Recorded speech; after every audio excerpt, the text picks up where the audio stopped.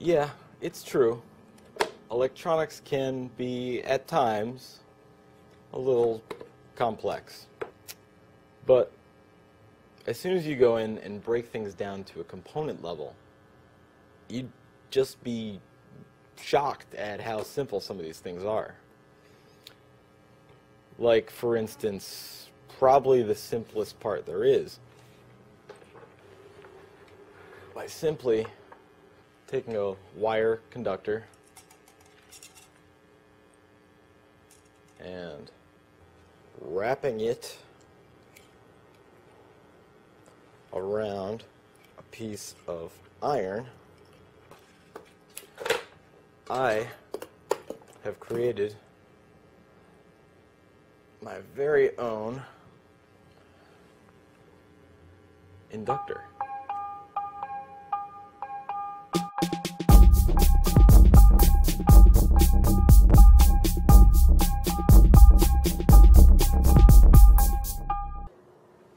Now, you might not have heard an awful lot about them, but what they do is pretty amazing, especially considering their simple construction. An inductor, or coil as it's sometimes called, is just that, a coil of wire conductor wrapped around a core. Now, the core is often made of iron, but it could also be plastic or even air, like this one.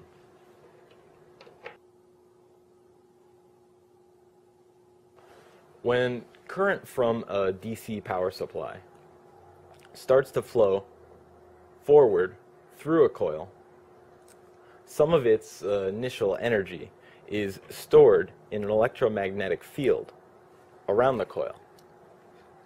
As you may have guessed, this electromagnetic field is the basis for electromagnets. And electromagnets are used like everywhere. Well, a lot of places. Motors, solenoids, relays, tons of stuff. They're super useful. We can make a small electromagnet using just a D-cell battery, an iron nail, and some enameled wire.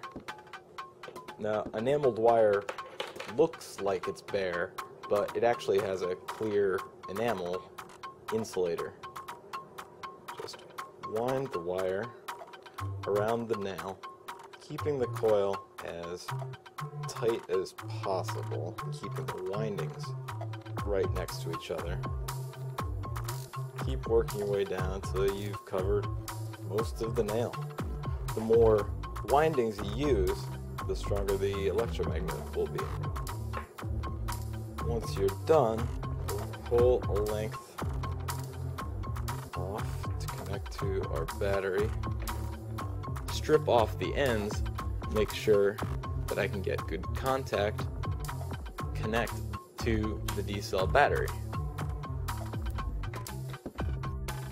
Once the coil builds up its field, it's just a straight conductor, the short to the battery's positive and negative terminals, which also means that it can get very hot.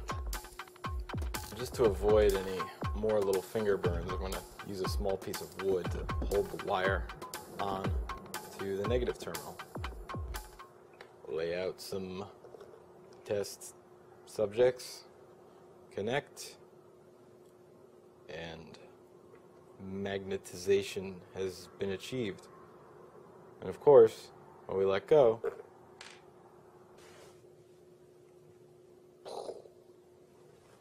if we suddenly cut the power to the coil, the inductor's field will begin to weaken as it transfers its energy back into the circuit, keeping that current moving forward until the field strength is all used up. It's easy to see the action of inductance by using a square wave passed through a coil. I built a little square wave generator. We can take a look at its normal output first on the oscilloscope. We see our nice predictable square wave. 0 volts up to about 7 volts, back down to 0, 7, over and over again. Now, I'll leave that first probe hooked up and connect the second, seeing the signal after it's passed through an inductor. Much different. Curvy. And that curviness, that makes sense. It'd probably be easier to see if I just overlaid the original square wave signal. There we go. When the supply goes from 0 to 7 volts, the inductor uses a large amount of energy to start filling up its electromagnetic field. As it gets closer and closer to being at capacity, it uses less and less until it's totally full and the inductor lets the full 7 volts go out. Once the signal suddenly drops back down to 0 volts, the inductor empties out its field, pushing current forward in the direction it had been going. And if I speed the wave up, you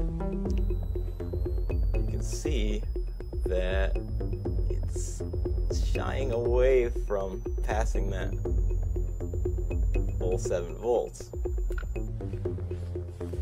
Like right here, it's not even getting there, and it's not even dropping all the way down to 0. If you had a varying signal faster than this, you wouldn't see much change at all. Now this filling up and emptying of an electromagnetic field makes the inductor seem kind of reluctant to change. It's pretty slow in conducting quick changes.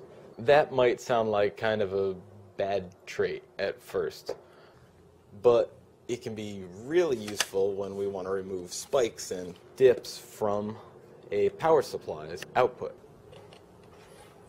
That brings up another important use, actually.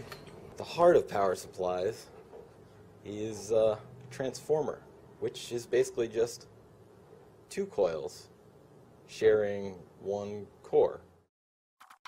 Now, by using 2 coils, a transformer can transmit electrical energy from one circuit to another without actually connecting them. When a varying current is applied to one coil, it creates, of course, a varying magnetic field around the secondary coil as well. And that secondary coil reacts to the changes by causing, or more accurately, inducing, a corresponding varying current across its leads. And that's called mutual induction. The original voltage can be reduced by using a different number of coil windings in the secondary.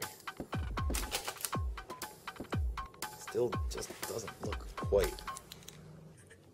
Here we go.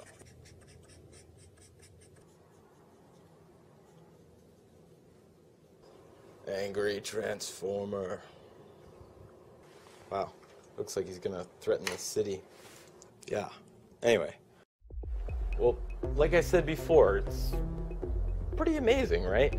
I mean, all that can be done using just a simple coil of wire.